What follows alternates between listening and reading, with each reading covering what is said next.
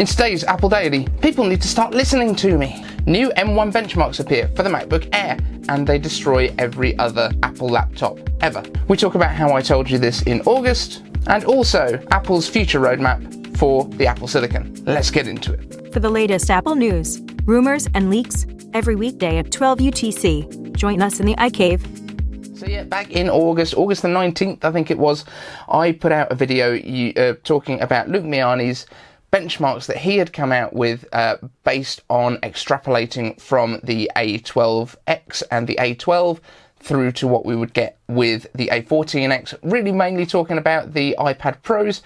However, I think we talked about how this was going to be insane for Apple Silicon, and yeah, it is, turns out. And Luke Miani was within like 100 points on multi-score, I think. So like that is insanely accurate. But I can't believe that all of these Apple outlets like Apple Insider and people like that, and iUpdate, Apple Track, they're all going, oh, look how good it is. It's really fast. Look, I've been talking about these benchmarks since August, guys. You're going to have to start keeping up with me.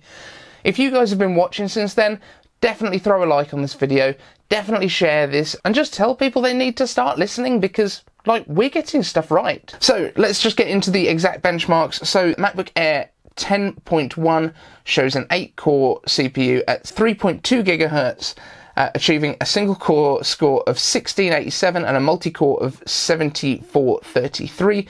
This is all a little bit above what we were expecting, but that's because the benchmarks that we saw before were clocked at 3.1 gigahertz, so maybe that is an A14, and this is the M1, which has got a little bit more power draw to it because obviously you've got those bigger batteries in there. Just insane, and it's very, very much in line with what we were expecting. I don't know why everyone's so surprised. Talos of Tech, we're withdrawing your Apple Sheet badge because you weren't impressed with the Apple Silicon event? What is wrong with you, dude?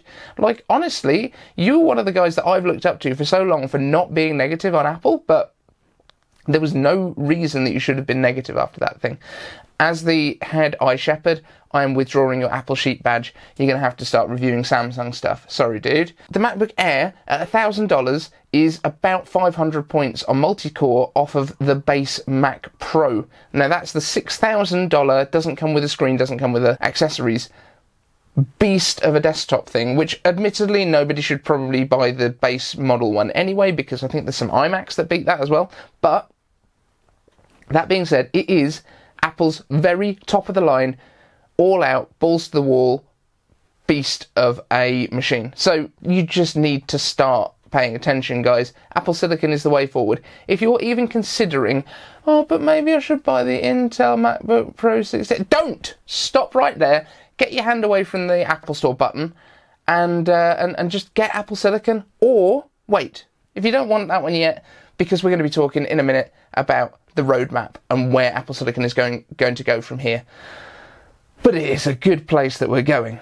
So yeah, the Luke Miani scores that I was talking about, we made a video in August the 19th, and I said Apple Silicon is going to be insane. It's going to beat the Core i9 processors that Apple has got, and it looks like we were right. Sorry guys, you all need to just close down your little Apple rumor websites and just send everyone to me. Just put a link to my YouTube on there. So yeah, as I say, if you have been watching from back then in August, which is probably what, like 20 of you, based on how small the channel was there, we got like 1,500 views on that video. Like, that was pretty good going.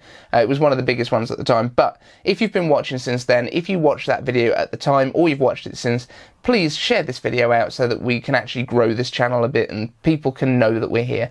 Because everyone keeps telling me in the comments that we should have more subscribers, so give us a hand with getting there. Thanks. And I never do this kind of begging, please share my video thing. Just, like, if you like the stuff, tell people about it. It's a cool thing to do. Future roadmap for Apple Silicon. Now, I did do a video a while ago with my timelines when I thought we would be getting the first Apple Silicon in October. I still kind of think that that was probably Apple's plan at the time, was to bring it in October, but then obviously COVID continued to be for a lot longer than we thought, and obviously we've ended up with 3 separate events. I have a feeling we're never going to see an in-person on-stage Apple keynote again in the way that we used to, because these new ones are so good.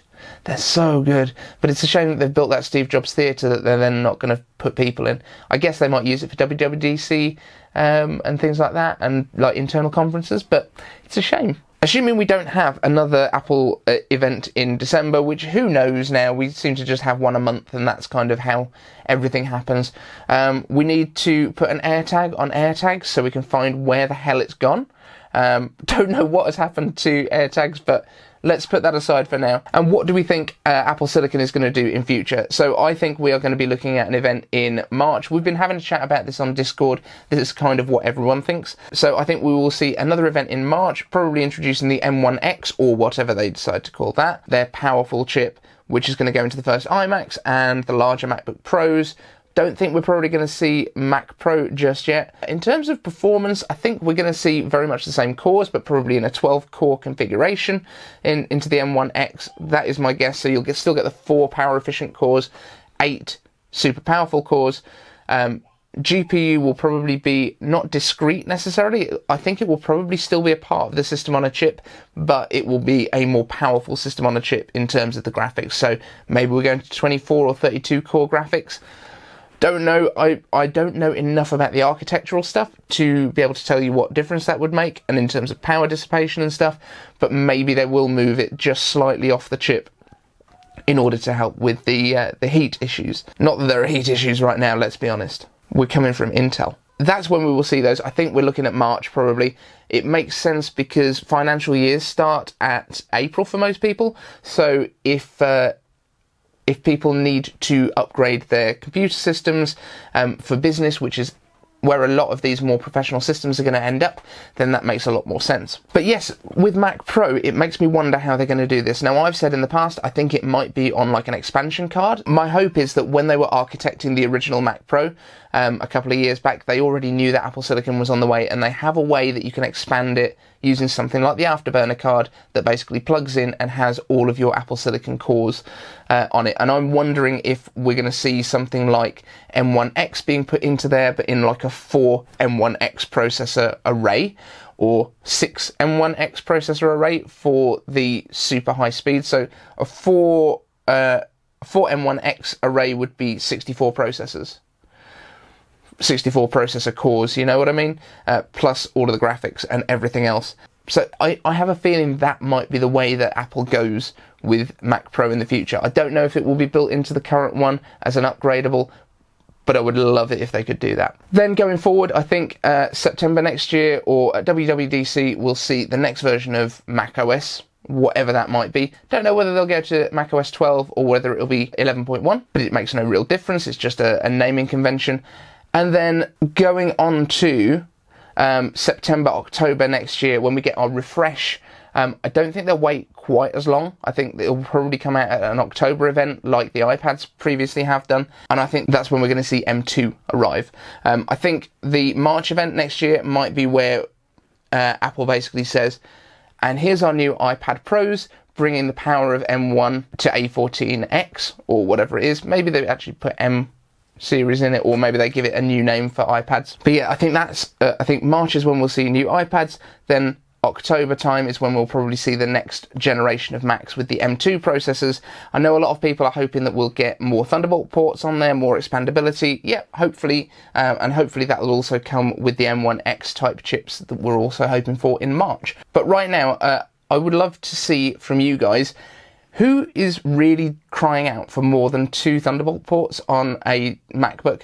How are you using it that you need more than that? So I know one of them is going to be for power, one of them is going to be for some sort of I/O. If you're using it out and about in that way, number one, you're not going to need to plug into power when you're out and about because of the insane battery life.